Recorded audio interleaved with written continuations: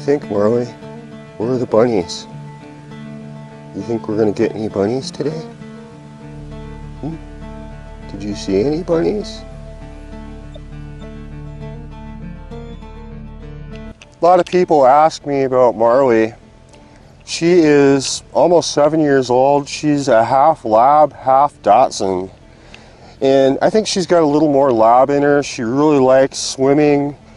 Just an excellent hunter, very intelligent, and just a sweet dog. I've been hunting with her for about 4 years.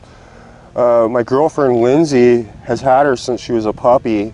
And when we met, Marley was a terrible little dog. She would, eat couches. She caused a lot of wreckage in our house.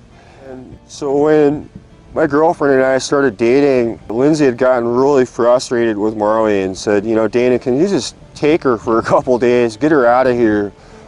And so I took her with me on a camping trip and we went hunting, and it really just kind of became natural to her. I really didn't have to teach her much. She listens very well. She knows a lot of different words, and she'll do just about anything I need her to out in the field. Her short legs and stature make it really easy for her to get underneath thick brush.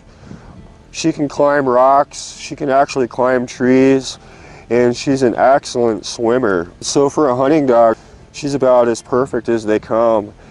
I treat her a lot like I would my own kid. I mean, she's like a little person to me.